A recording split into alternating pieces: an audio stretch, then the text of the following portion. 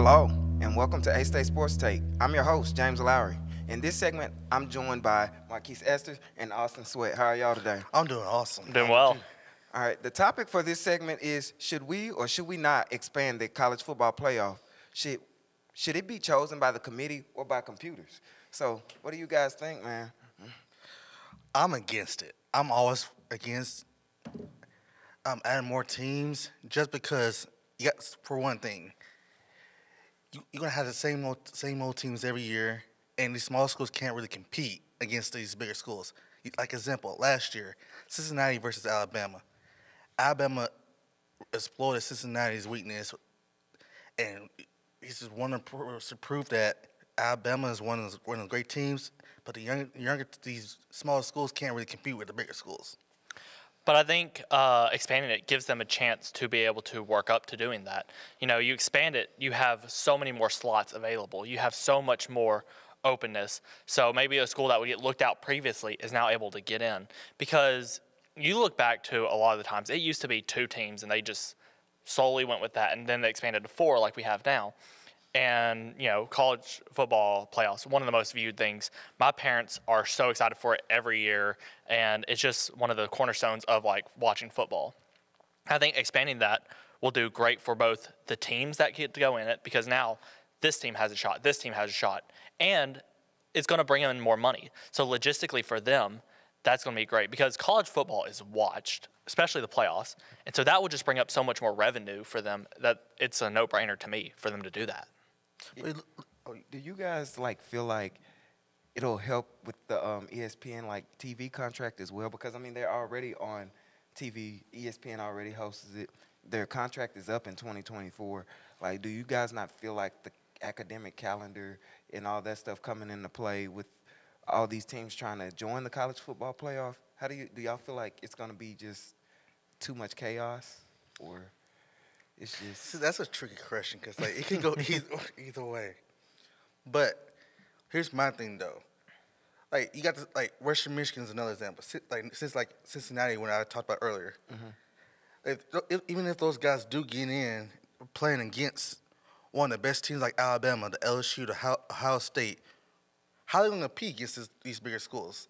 Yes, it'll be more money for schools and for the conference, but we need more competitive games, and I don't see it being competitive. But we've seen things like, let's be honest, Texas A&M is not one of the best teams out there, but they have consistently put up a fight against Bama. And I think these smaller teams, while they're overlooked, and yeah, not a lot of them will not put up that fight, a lot of them will be able to put up some type of fight somewhere. And I think it's a matter of just, in the end, that's going to be the better team, and that's just football.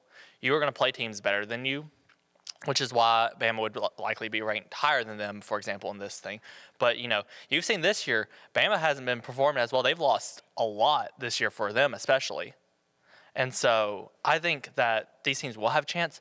But going into the academic calendar, I think with the 2024 contract, I think that'll be able to get time for them to work things before it happens. So if they were to start this right now, start the process, they could definitely schedule things a lot better to where it would be able to work out, and they could probably find that sweet spot for them to be able to expand it like this. But what team do you see actually be able to compete in on the highest stage of them all against the Ohio State? Yes, Alabama's not that good this year. They're good, but not as dominant. Standards. But what small team gonna beat Ohio State? Who's playing lights out? Michigan. You got all these bigger schools who have traditionally are power schools for a reason. Yes, you got there's some schools like Coastal Carolina, for example, like a powerhouse for mid-major. But how can they compete against these bigger schools?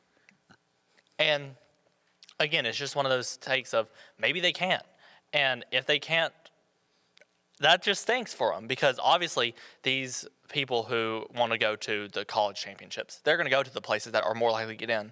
But when you open up more slots, I think they'll have much better recruiting possibility too, because if they're a team that would be able to scrape into the, let's say, for example, if they're doing 8 teams just to double it like they did before, then you could have a team going to the 8th slot. People are more likely to go to that because then they can still get in the playoffs and still be noticed.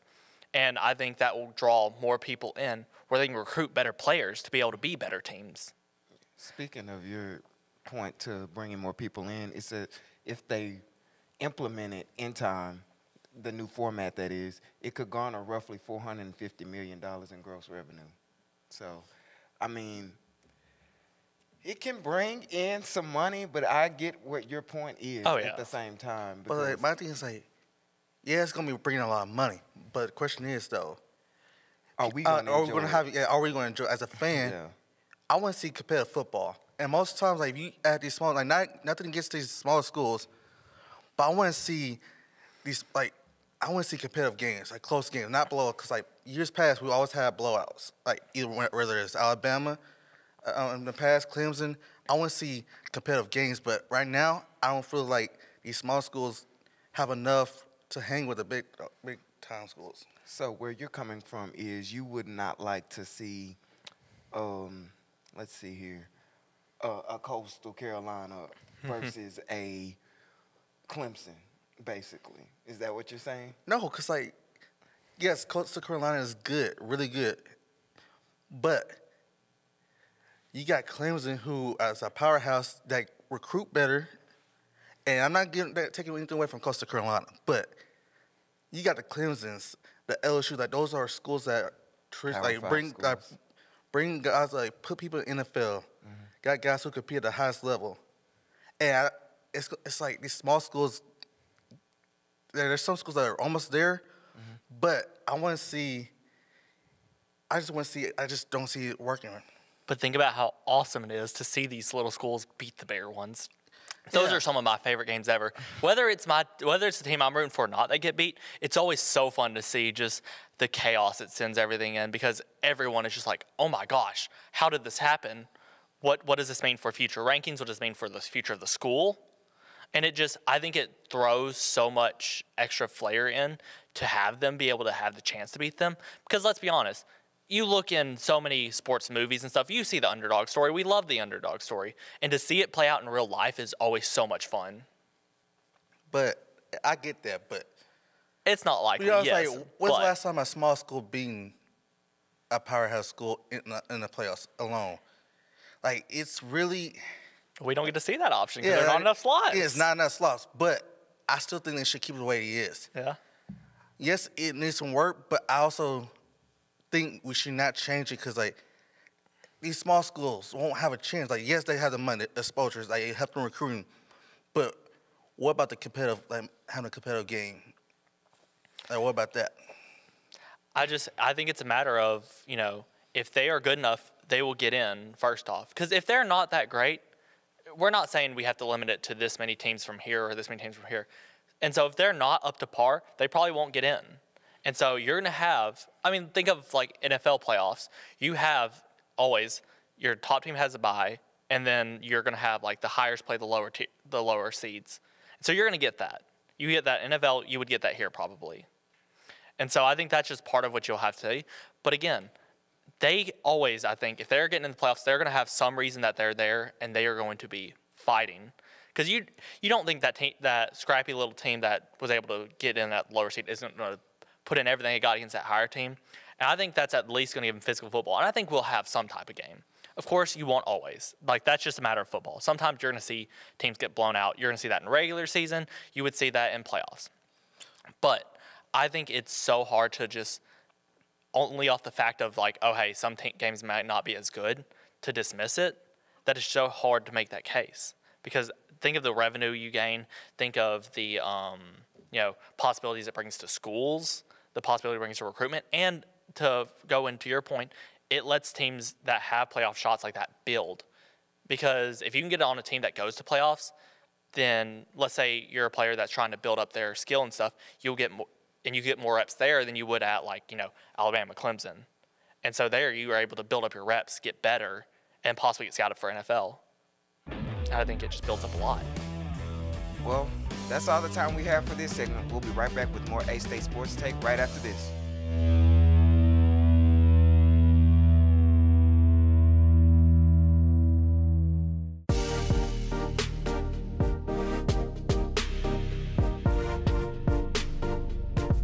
ASU-TV, shows like Red Wolf Roundtable, ASU-TV News, Westside Football, and more. Gain real-life experience while doing what you love. Get involved with ASU-TV today.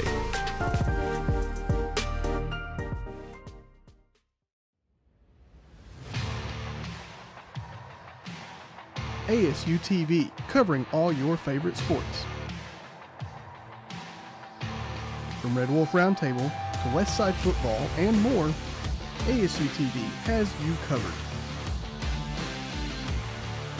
Tune in now to ASU-TV for news and coverage on these sports and more.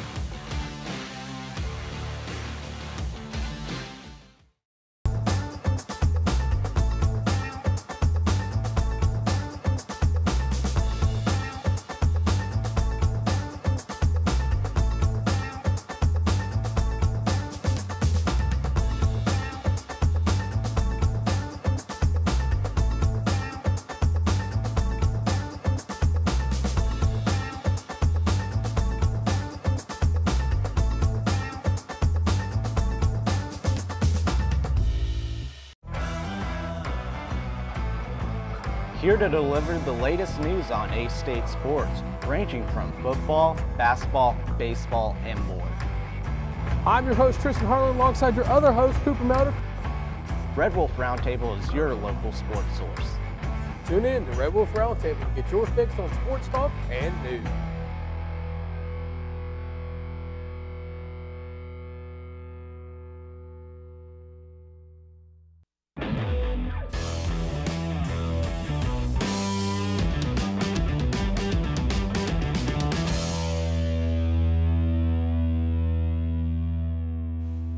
Hello and welcome back to A-State Sports Take. I'm your host, Caleb Golohorn, and in this segment, I'm joined by Jacob Tester and Colby Wood. The topic for this segment is the top 10 NBA basketball players of all time. So before we get into the list, I want to hear some guys that just barely missed out on the cut. So some honorable mentions that you guys had. You want it, or you go ahead? I'll go ahead. I got one honorable mention. It's Stephen Curry, unanimous MVP, 4-time champ. So, I mean, with those types of stats, and he also changed the game completely, but he was literally just right outside my top 10. It was really hard for me to try and squeak him in there, but I'll have him at 11, I guess. I have Curry at 12. Okay. Because my number 11 is going to be one that a lot of people disagree with, and that's Kobe Bryant. But I think that once you see my top 10 and I give my explanation, you'll probably understand. But I have Kobe at 11, but narrowly outside of my top 10. I thought I disrespected Kobe with this list, but you made him worse than I did. So, hey. I mean, not having Kobe in the top 10 is kind of crazy. We'll see. We'll see. I have good points. I have valid points. Who do you guys got as your number 10? Number 10, I have Tim Duncan. 10 Duncan. Yeah, 10 Duncan. Yeah. The reason I had him so low is compared to the rest of the players on my list, he wasn't as flashy as the rest of these guys that are on here. When you're talking about the greatest, you have to do eye-catch test as well. Well, Mr. Fundamentals was great for the Spurs and probably their best player of all time. Absolutely. He just wasn't flashy enough for me to pass these other guys up. I'll get to Tim Duncan in a minute, but I had him a little bit higher than you. I don't measure it by flashiness. I measure it by greatness and accolades, but also the era. But anyway, my number 10 is Hakeem Olajuwon. I think that he's the most skilled big man in NBA history, great defensive player. The Dream Shake was something that a lot of NBA players modeled their skill after.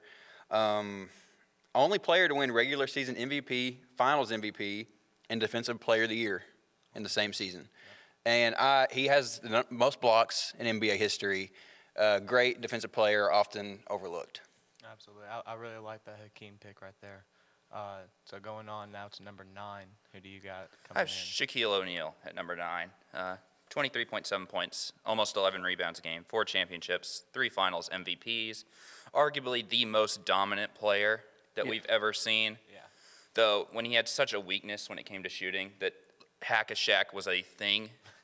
Yeah, that type of weakness just keeps me from putting him too high, as the rest of those players, in my opinion, didn't kind of have that outlandish weakness. I agree having Shaquille in the top 10 to 8 range, but I have Wilt Chamberlain at 9.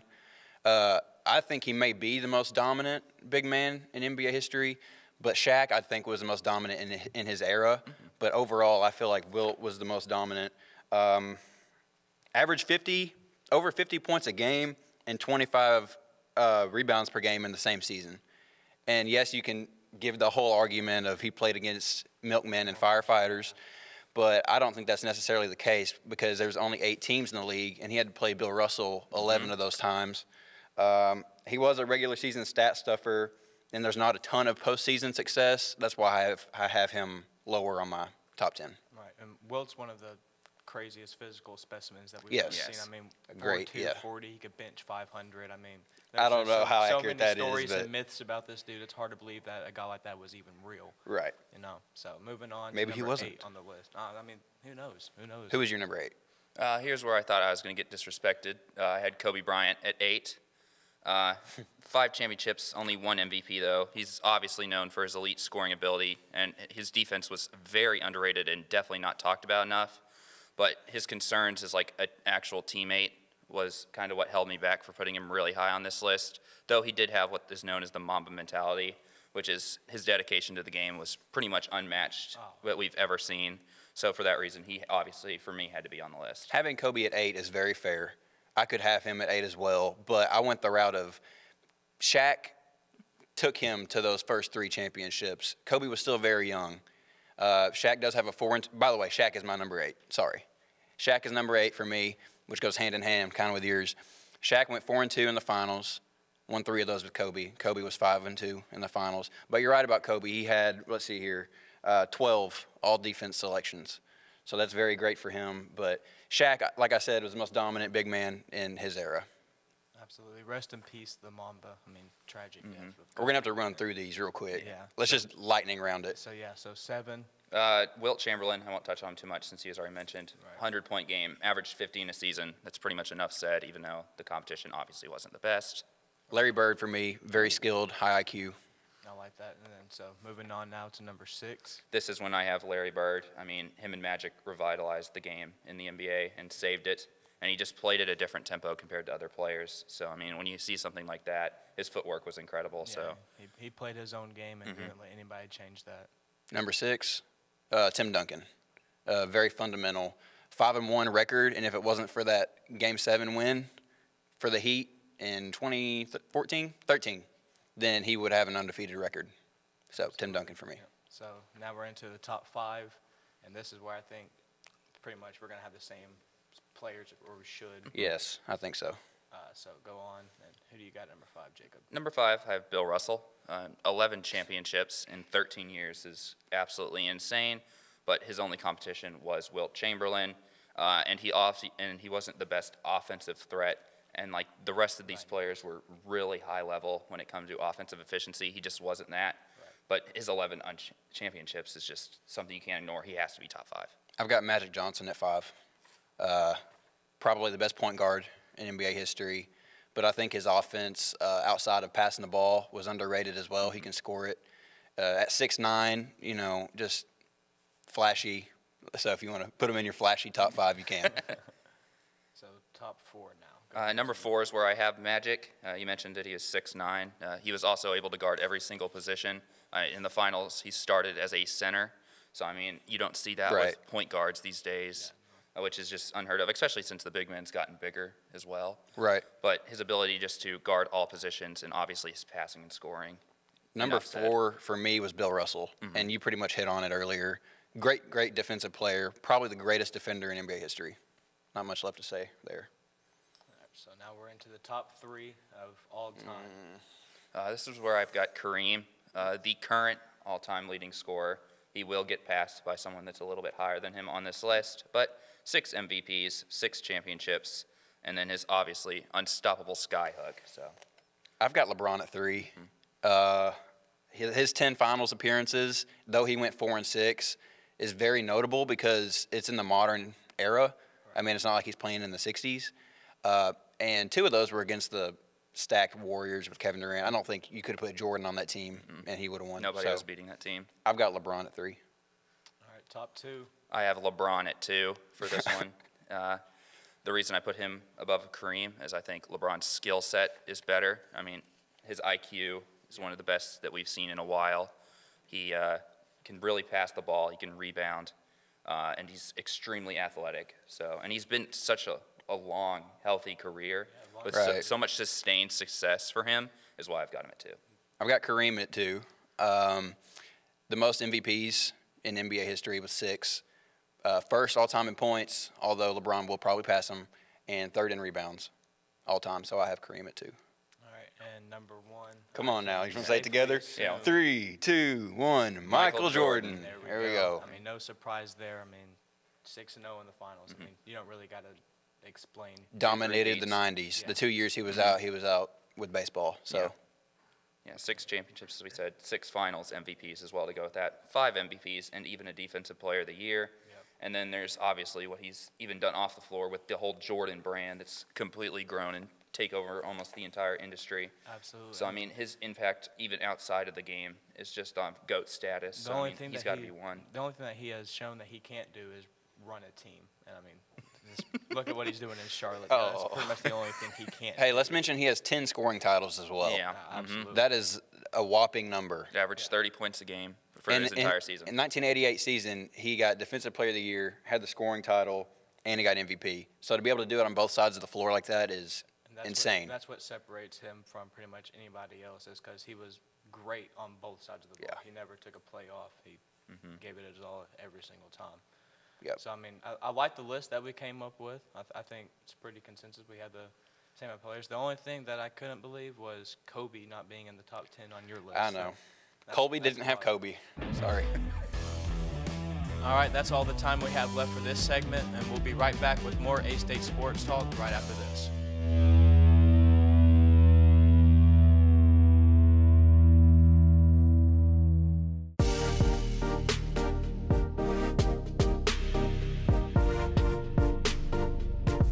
ASU-TV, shows like Red Wolf Roundtable, ASU-TV News, Westside Football, and more. Gain real-life experience while doing what you love. Get involved with ASU-TV today.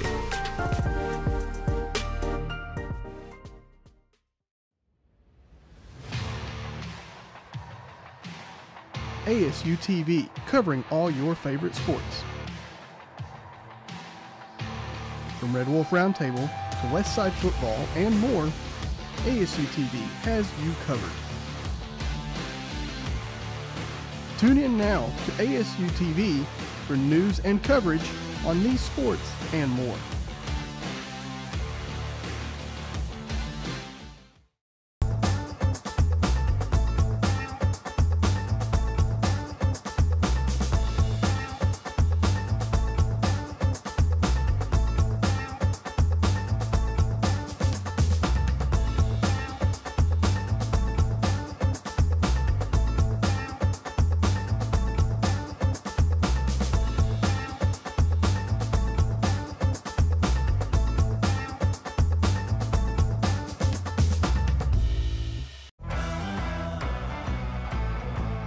Here to deliver the latest news on A-State sports, ranging from football, basketball, baseball, and more. I'm your host, Tristan Harlan, alongside your other host, Cooper Melder. Red Wolf Roundtable is your local sports source. Tune in to Red Wolf Roundtable to get your fix on sports talk and news.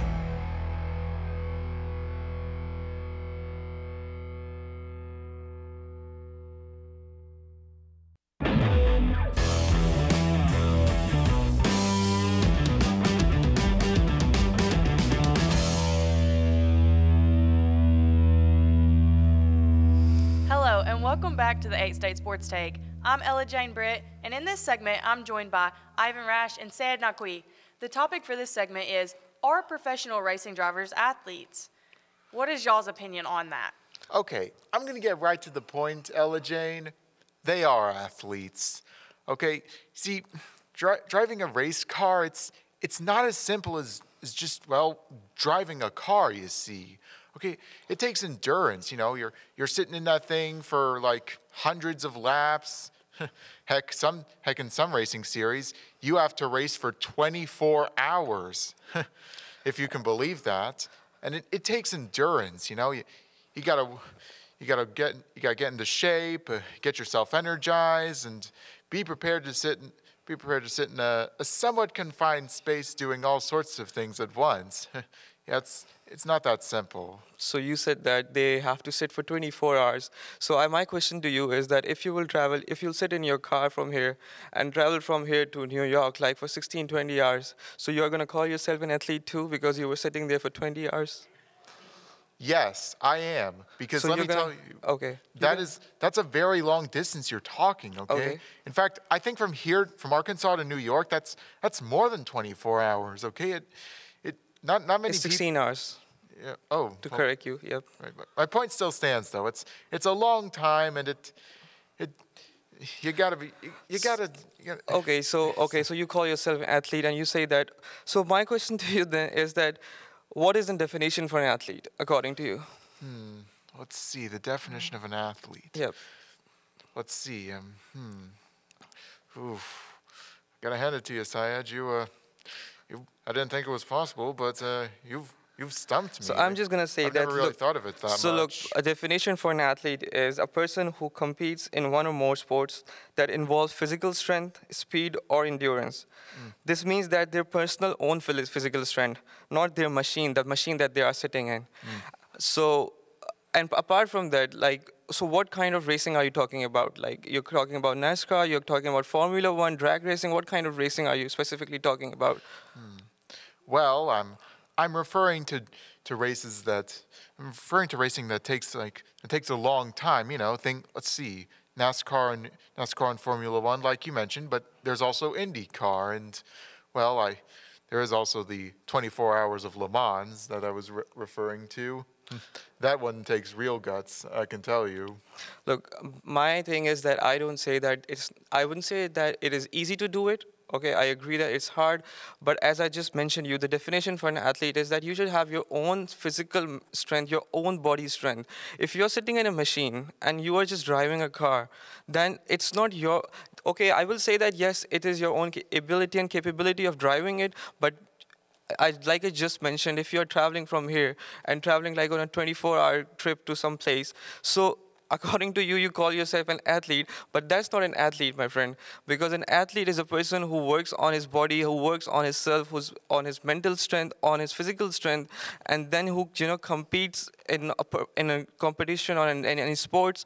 So my opinion is that you should go back and look into your definitions, and because an athlete is because drivers are not an athlete. Even if you take F1 drivers, because I think Formula One racing is difficult than the NASCAR racing. That's my personal opinion. And could I ask, what do you consider an athlete being for NASCAR racing? Like, how do they prepare for that and make the endurance to last for those 24 hours like you spoke about? Well, let's see.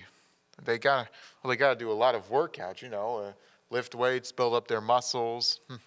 Yeah, if you work out a bunch, that builds up a lot of energy. And is it more like cardio, so you can make sure that you keep stamina for how fast those race cars are going? Yeah. I would like to add something over here. According to him, I'm sorry, but he said that you have to build lots of muscles.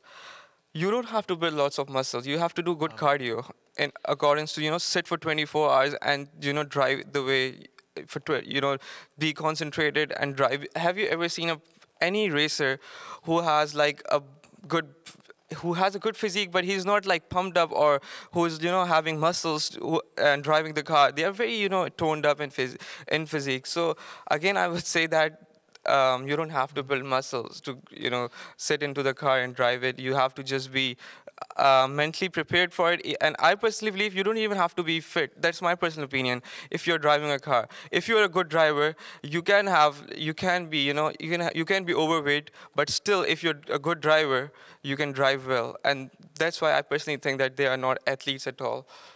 Okay, Syed. I'm just gonna get right to this. Okay, yeah. Let me tell you something. Being fit, you probably don't need to be muscular, but you need to have lots of strength and whatnot, because, well, there is one thing you're forgetting. Yeah. Crashes. You see, in racing, that crashes are real.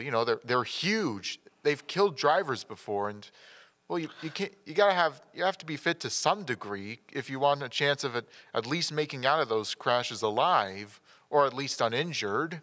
My friend, again, okay, look, crashes and incidences occur in daily lives as well. You cannot relate those things to be an athlete over here, because you can drive a car, and if you get into a crash, God forsake, then you have to come out of that crash as well. So again, I'm going to ask you, are you going to be an athlete then? No, you cannot be an athlete. An athlete puts on lots of work, hard work on his body, on his physique, on his mentality, on whatever sports that he is playing.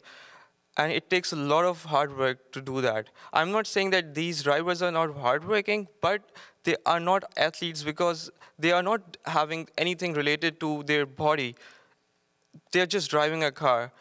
If I, for 10 years, keep driving good car, I mean, I can also go there and try and, give it a try for it. But that doesn't mean that I'm going to be called as an athlete, because I'm not doing anything else except for just going, sitting in the car and just doing laps and laps, 10 laps, 20 laps each day. So that's my personal opinion. I would like to hear you. Look, all right, Syed, I'm going to make this very clear. Those NASCAR drivers and other racers, they do not drive for 20 laps, okay? They drive for well up to 500 laps. Okay. And these races, some of them go well into midnight, like the Coca-Cola 600 at Charlotte. Okay. Do you think you could stay awake for that long? So you can stay awake if you're driving from here to a long place. So if you are staying awake, so you are an athlete. That means. So if you're staying awake from here, and if you're like traveling from here to just, for example, Alaska, so I'm very far away. So you're an athlete then, because you're traveling for around, like, that's also around 500 laps. More than that, I believe. So you are better than them then, because you are traveling more than them. And now you are also up, you are also awake, so you are an athlete. I don't understand one thing from your end. Syed, okay. Let me make something clear. Yeah. Okay, these NASCAR drivers and other racers, yeah, they're not racing for the heck of it, okay? They're racing for a prize, a trophy, a championship even. See, athletes, they compete. Every time they go out, there's always something on the line. And and these drivers, they have to be in top condition. That way they can be at their best, make it the whole race, survive whatever hardships they encounter in a wreck. That way, in the end, they can have the best chance they can get of taking the checkered flag first, claiming the trophy and the coveted win, and eventually, who knows? Maybe they might make it to the championship 4 and have a chance at the championship. Of course, that didn't really amount to much this year, but my point still stands, though. Well, Syed, I've made my argument. I'm going to have to cut you What's off yours? because I think we're getting to the end of it. But, I mean, we're getting close, but finish off your thought. I think what my personal opinion is that driving cannot make you an athlete.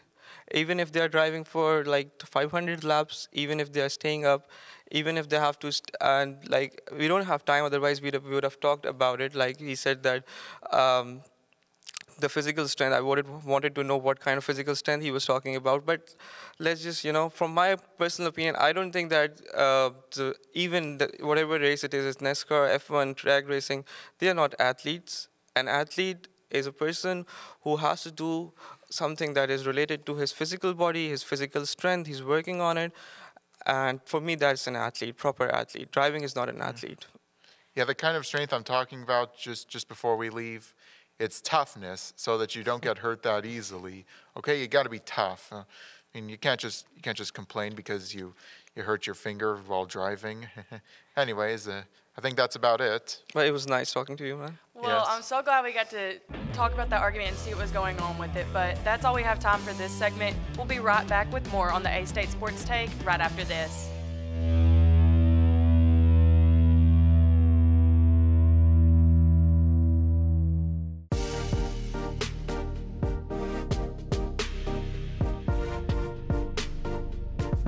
ASU-TV, shows like Red Wolf Roundtable, ASU-TV News, Westside Football, and more. Gain real-life experience while doing what you love. Get involved with ASU TV today.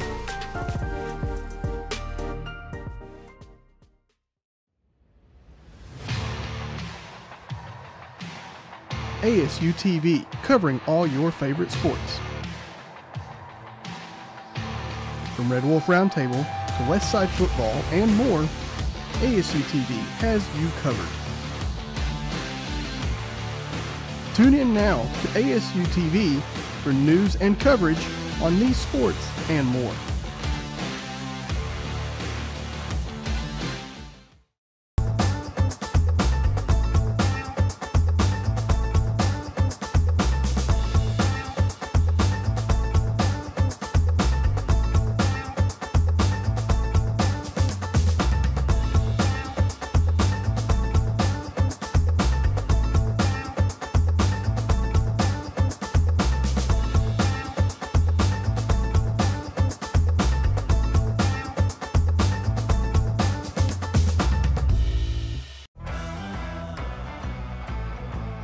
Here to deliver the latest news on A-State sports, ranging from football, basketball, baseball, and more.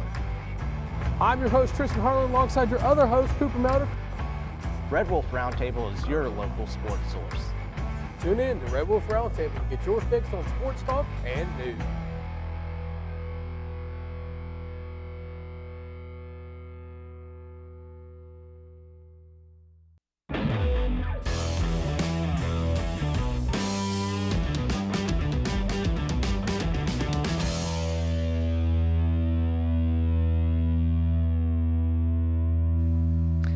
Hello and welcome back to A-State Sports Take. I'm Austin Sweat. In this segment, I'm joined by Jordan Moore and Jacob Tester. And topic for this segment is who's the greatest sportscaster of all time? Let's hear your opinions. I'll start us off with a guy that's been around television for a very long time, actually since 1971, and that's Al Michaels. Okay. He's done primetime football for the last 16 years until this last year, which he recently moved to Amazon Prime and is now doing the Thursday night football game. Mm-hmm. But he has also done a legendary call such as known as the Miracle on Ice. He's done NBA games as well. So, I mean, his diversity in all the things that he's done and for his longevity and also having big calls such as the Miracle on Ice along with many others, I feel like you have to put him up there as one of the top, but I have him as my top.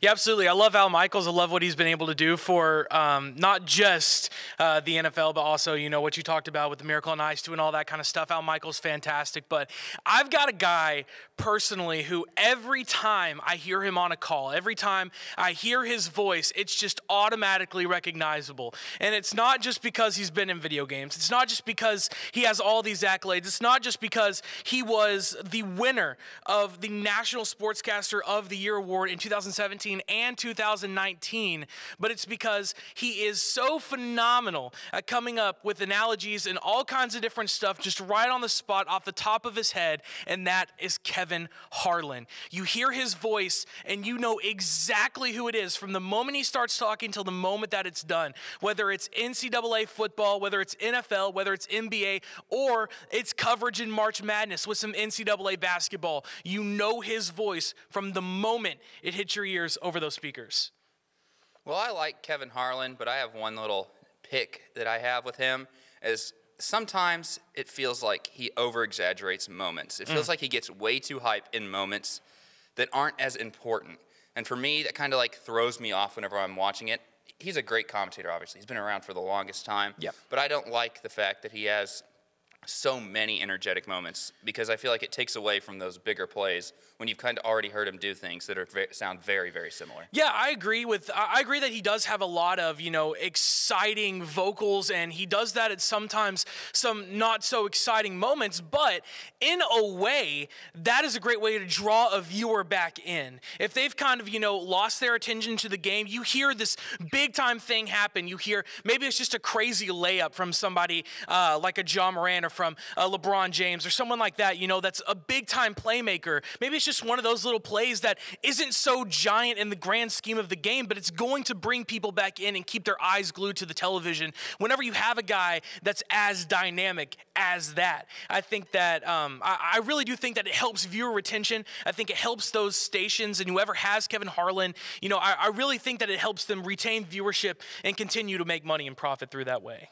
And then for going back to Al Michaels, since we touched on Kevin Harlan. For sure. The most watched sporting event in this country is primetime football. Absolutely. I don't feel like anybody can argue with that, unless you're talking like finals or any postseason stuff that you kind of want to exclude. Just like regular season style games, the most watched thing is primetime football, which I mentioned for 16 years. Al Michael was a part of that until he moved to Thursday Night Football with Amazon Prime.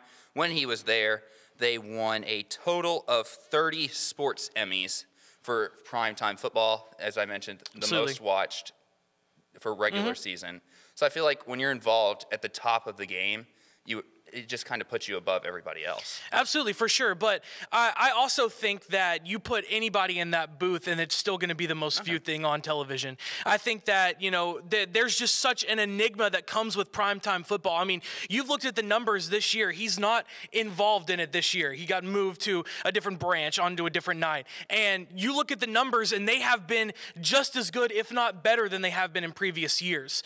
So I think you can put anybody in that booth and it's going to continue to draw those numbers. Now, that's absolutely no dig on Al Michaels. Like I said, I respect the guy. I think he's a phenomenal broadcaster, but I do think that in the grand scheme of things, I think you can put anybody in that booth and it's going to draw the same ratings. It's going to get the same Emmys. I think it's going to, I think just the nature of what it is what is giving it all of those awards and giving it all of those things. The thing is, though, you can't just put anybody. He earned that spot as the top dog. And he definitely showed it through his 16 seasons there. Absolutely. And the only reason that he got taken off of it was because they were too scared of his age and his longevity. And he's just like, screw it. I'll just go do it somewhere else since you guys don't want to offer me a contract. Yeah. And that's the reason he got taken off. You can make the argument that they would have very similar ratings, but the fact of the matter is he earned that spot. And so not everybody can just earn the best job in America when it comes Absolutely. to And, I think to kind of touch on that with Kevin Harlan himself, you talk about how he was able to earn that spot on primetime. Well, Kevin Harlan was able to earn the main guy for March Madness. He is that guy. He is the one, and March Madness is one of the most viewed broadcasts in the nation as well as primetime football. I mean, you look at the national championship, there are a ton of people that will do watch parties, that will gather for it. I mean, it's the exact same. I mean, I think looking at, viewership and looking at that kind of stuff isn't really too fair whenever you talk about these sportscasters. It's more about what they can do. And I think both of these guys are on very close to equal terms on what they can do. And I think that, I think that bringing up the Emmys and bringing up the viewership and all that stuff doesn't really have the same juice as if we were just talking about how they were as sports commentators. And I really feel like whenever I watch Al Michaels, I think that he's really fantastic, but there's one thing that just kind of bugs me a little bit about Al Michaels, and that is, sometimes in football, he gets away from the game a little bit. He talks a little too much about the personal experiences, about the things that are going on around the league. I mean, whenever he was calling the game with the Commanders, he talked about Dan Snyder at least 10 to 15 times during the game. Like, I feel like, to a degree, Al Michaels gets sidetracked from the game a little bit. And whenever you look at somebody like Kevin Harlan, who's done radio, who's done TV, who's done all of that stuff, he's a lot less to get distracted from the game. So even though he has those big pop-off moments like you were talking about earlier, I think to a degree he stays focused on the game, he stays focused on what's going on, and he's able to capitalize on those big-time plays. And I think the difference in that is kind of the pace of the game. Absolutely. Basketball's pace of the game is a lot quicker, so there's a lot more that goes on that you can talk about. In football, there's timeouts, injuries, the commercial breaks that slow things down, half times, so there's breaks in between the plays. So you have to find those types of things to be able to talk about, so you're not kind of just repeating the same stuff over and over again, kind of stuck on the same topic. And I feel like his ability to adapt and make the topic at least relevant to kind of what we're seeing, as you mentioned, he talks all about the league. Not everybody has the time to sit down and watch every single game. Maybe they want to know what kind of happens. So I feel like his adaptability to keep the topic relevant while still being able to keep up with the game is what makes him so great. Yeah, and I think you look at Al Michaels and what he's able to do in that instance in what you're talking about there. But I think the only problem is that sometimes the things that he says and he talks about, especially as he's gotten a little bit older in age, like more recently, he's been talking over the football that's being played with those instances. And like whenever I'm sitting down to watch football, I love hearing those stories. Or when I'm sitting down and watching basketball, I love to hear those stories. But I love to hear what's going on in the game more than I would like to hear, just those stories and stuff. And, like I said, I 100% respect Al Michaels and I love him. But, I mean, for me personally, I think I just have to give it to Kevin Harlan because just the ability that he has, he tells stories. He does all that stuff like you're supposed to do as a good sportscaster. There's a reason he's won that award twice, voted by his peers. There's a reason why he's so widely respected and why both of these guys do so much. And it's because they are storytellers at heart. But I think that for Kevin Harlan, I mean, I love hearing that voice. I think that there is no better voice in football or basketball than Kevin Harlan and what he's able to do. The way that he sounds, the way that it's so unique, the way that he calls games, I feel like is unrivaled, and that's why I think that Kevin Harlan is the best of all time. And so do you think some of the area of the distraction comes with age? Do you think it's come with age, or it's just kind of always been there and it's just kind of gotten more apparent with age? Well, I think it's always been there, but I think that it's gotten worse with age. Okay. But I mean, like I think that Al Michaels has always been a phenomenal storyteller, and that's something that I greatly respect of him. But I feel like as it's coming on and as I've grown up, I feel like it's gotten into a little bit of a different kind of distraction. Okay, and then obviously we're talking about two of the greatest. Absolutely. So we're being very nitpicky here when we're talking about them. If you were talking about radio, I think I'd agree with you more, because radio, you need to know every single thing that happens. With TV, you can obviously see it, so that's why I don't see it as much of a problem. Absolutely. I mean, both are obviously very great sports. As you said, yours has been going for a long time, and he's been able to move to wherever he needs to. One of the most iconic voices in sportscasting. But I think that's about all the time we have for this segment. We'll be right back with some more A-State Sports Takes right after this.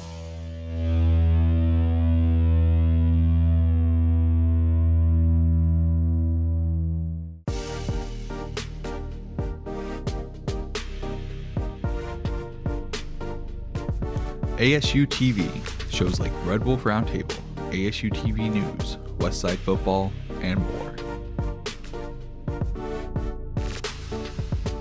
Gain real-life experience while doing what you love. Get involved with ASU-TV today.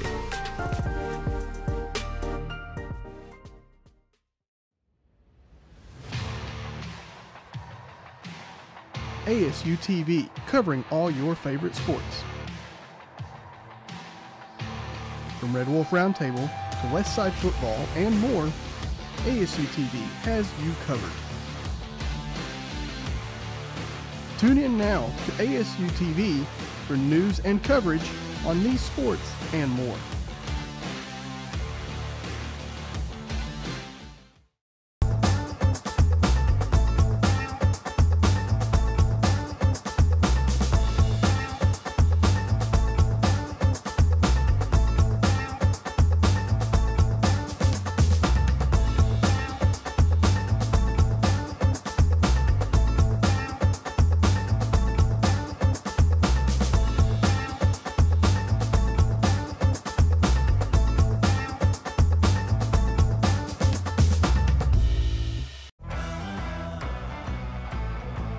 Here to deliver the latest news on A-State sports, ranging from football, basketball, baseball, and more. I'm your host, Tristan Harlan, alongside your other host, Cooper Melder. Red Wolf Roundtable is your local sports source. Tune in to Red Wolf Roundtable to get your fix on sports talk and news.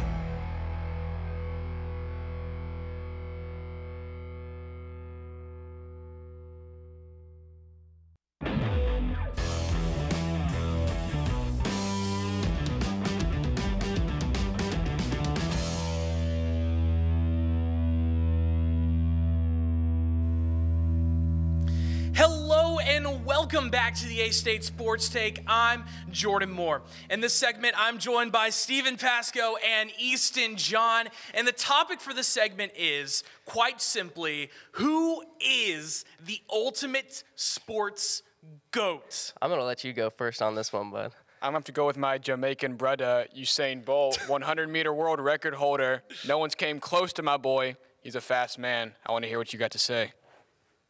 Are you serious? Yeah, I'm serious.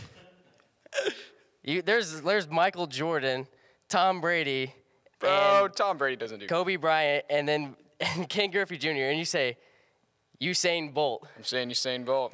All right, well, I'm going with the ultimate sports winner, and that is Tom Brady. I know we hate him.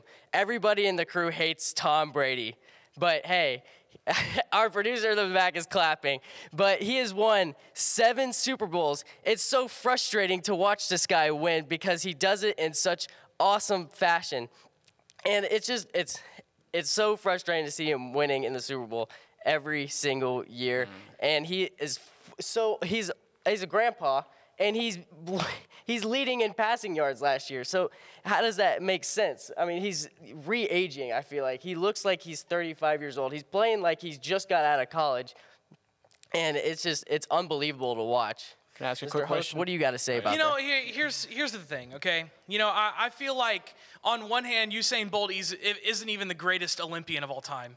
I don't think that he's the GOAT. I think Michael Phelps is unbelievably the Olympic GOAT, and I don't even think Michael Phelps touches the top 5 in terms of all sports GOATs. So I don't really know about you over there, Mr. Pasco. Yeah. But, and personally, Easton, I think you've got a little bit of a problem with overthinking and thinking America is the only sport in the entire world. I think that football is, American football is cool and all, but, the only people who play it are Americans. Yeah, How can there's not a sample size. Here's what I'm going to say. For both of your arguments, okay, Easton, there's somebody that could argue maybe, sorry, give me a second. I'm blanking. Maybe, Peyton Manning is up there. Maybe Drew Brees is up there. There are people that talk about, and I'm forgetting right now the 49ers quarterback Joe Montana. Joe Montana, there you go. Thank you very much. There are people that can argue that they're the GOATs, okay? For you over there, Mr. Steven, I think that there are a lot of people that can argue against Usain Bolt in terms of the GOATs. But here's the thing. In my opinion, there is one guy who is undoubtedly in his sport the greatest of all time. Who is it? That, my good and humble friends, is Muhammad Ali. He is the GOAT of all GOATs. He went 56 for 61 He's not in even his the fights. best boxer. Really? Muhammad Ali's not the best boxer of all time. Floyd Mayweather is 50-0. He has a 0 in the L category. Muhammad Ali, fantastic boxer whenever he was in his prime, but when he started to age, he started to rack up some losses. When Floyd Mayweather started to age, he kept the goose egg, the 0 on his loser board. But I want to go back to Usain Bolt because I feel like we've Usain Bolt. So why do you believe Usain Bolt? Well, first of all, winning any Olympic gold medal, that's a pretty big feat, right? Some may even say that's better than the Super Bowl. Now, I'm not saying that. I'm just saying Olympic gold medals have a standard of one of the greatest human achievements always, dating back to the freaking ancient Greeks, bro. They were running naked around there getting gold medals. So that's got to hold some value. Yeah. I say that again because no one has even came close. Do you know how fast 9.58 seconds for 100 meters is? Can you grasp that? 1, 2, all right, 3, 4, 5, 6, 7, 8, 9, 9.25. Boom, 9 seconds. That's pretty fast. That is pretty fast. He just went from point A to point B in that span of time. That's pretty fast. Yeah. So, okay, I want to kind of go back on Tom Brady here because. All right, yeah, let's go back to TV. Yeah, because he's stayed in the league for 20 years. Yeah, like that's a lot of years, and him playing when he's 45, like that's unheard of. I think Tom Brady, even though we all hate him, but we all have to respect that this guy knows how to win, he knows how to manage football, and he knows he doesn't even need a coach out there, and he could still win. That's the thing. What I think? I didn't mean to cut you off. Yeah, no, you're good. I think goats know when to stop and hang up the cleats, and I think Tom Brady should have hung up the cleats last year. I mean, something Muhammad Ali. I don't think goats break up with their super hot wives just to go under 500, and so I think that was a big mistake. Yeah. Yeah, it was a big mistake. I mean, people are gonna see this as this season being like, why shouldn't Tom Brady should have retired this season, and I think he should have, but you can't deny that this guy is still the greatest of all time. Muhammad Ali. Come on. I think Muhammad Ali is a great boxer and has the most legendary fights of all time, but he's doing the same thing Tom Brady is doing, I would believe, because Muhammad Ali didn't know when to hang up the gloves. And that's the same thing that Tom Brady is doing right now. He wants to keep playing. He's forcing himself to keep playing. And I think Muhammad Ali is a great boxer, but he just had some loses in his lose category that shouldn't have been there. So here's the thing. Tom Brady also had some loses in his lose. Oh yeah, that should not have been there. A bunch. He definitely did. He lost in the playoffs a lot. Sometimes he didn't even make the playoffs. But here's the thing. Okay, here's the thing. Muhammad Ali won his last fight, by the way. Just thought I'd let you know that. I know. He didn't, hang up the cleats too late or too early. He went out with the win. He went out with the win. Okay, and here's the thing about Muhammad Ali. He is undoubtedly the greatest boxer of all time because of his achievements and also because of the person he was out of the ring. Muhammad Ali was a pioneer for everything that has to do with activism for the black community. Exactly. Yep. He was incredible whenever it comes to peace during the Vietnam War. He was an incredible person on and off of in and out of the ring, my bad, if you may excuse me. He was a phenomenal champion. And, I think whenever you compare his legacy to the other ones in the boxing community, sure, there are people that are undefeated. But at the end of the day, Floyd Mayweather might have fought some good people, but he does not have near the resume as Muhammad Ali does. Okay. Muhammad Ali has a phenomenal resume, and he lost to some of the greatest of all time. Yeah. Okay, and here's the bottom line in my argument against you guys. I think that, Tom Brady is extremely respectable, but I think that, there's just too small of a sample size. He plays against one country. It's a one-country sport. There's no competition against other people in other generations or anything like that. I didn't mean to say generations. In other countries, in other worlds, other atmospheres. He plays in one place. I mean, he's played in, Germany and Mexico City and London, but that's not against those types of people. Yeah. He's only playing against the one type of person. And that's my biggest draw against Tom Brady, is that he doesn't have any true experience against people from other nations. And in your side with Usain Bolt, he's lost. But he has the world record, sure, but I'm not going to call, but I'm not going to call Katie Ledecky the greatest swimmer of all time just because she has the women's world record. Sure, she might be the greatest women's swimmer of all time, but she's not the greatest swimmer of all time. There are people that are better than her, and that's been proven, especially at last year's Olympics when she was beaten. But just because she has a world record does not mean that she's the greatest of all time. And so I think by far in the ring, out of the ring, in with the people that you've made an impact with, inside with your accolades, I think there's nobody greater than Muhammad Ali.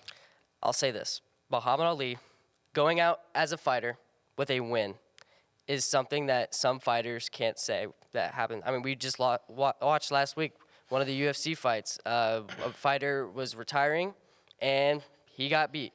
And that's how most fighters go out. They go out on their head on the canvas, looking up at the arena, and they're knocked out. Muhammad Ali having a win as his last fight is unbearably one of his greatest accomplishments, and that's how you go out on top. I just like to think that Tom Brady winning 7 championships, that means out of 32 teams, 1 team is a winner.